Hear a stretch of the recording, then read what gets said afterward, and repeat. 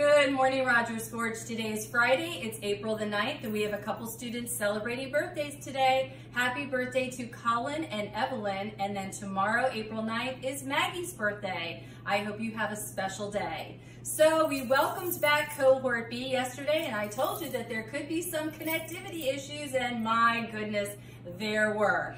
So unfortunately, we were not able to conduct those Google Meets, and we really did lose the internet for quite a long time. We are hoping today will be better, but I need your help at home if you are virtual. If the teacher is not able to bring up a Google Meet, I need for you to leave the meeting and not stay back. It's like when we're at school. If the teacher's not in the room supervising, you don't need to be in there. And same thing at home, if she's not in the Google Meet virtual room, you're not there either. So do your part and help us out with that.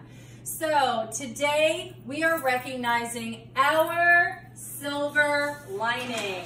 It is a special day to recognize the one, the only, our amazing assistant principal, Mrs. Rowland. Mrs. Rowland always does talk about the silver lining with so many things that have gone on. She always finds that bright light. And Mrs. Rowland, you are our silver lining. We made this just for you, and every student that was here at school had a chance to sign it. If Cohort A, when you come back next week, we're going to have to add your names.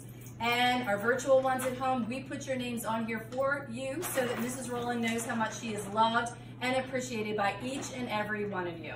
So before I do sign off, we've got one peacemaker that we want to recognize. Paige wants to recognize Miss Punty and Miss Trainer for always being there and for helping her to finish her work. And I'm going to give that peacemaker nomination to, of course, Mrs. Rowland for just being the absolute best. So again, cross your fingers for a great day of learning, and as always, remember to be kind.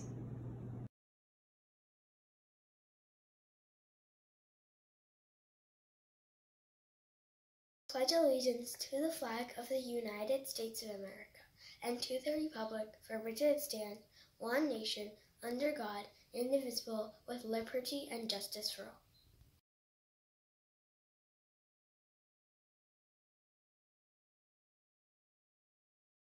My name is Warren, and I will be doing the Rogers Forge Code of Conduct.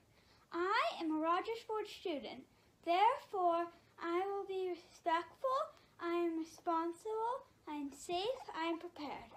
We are here to learn.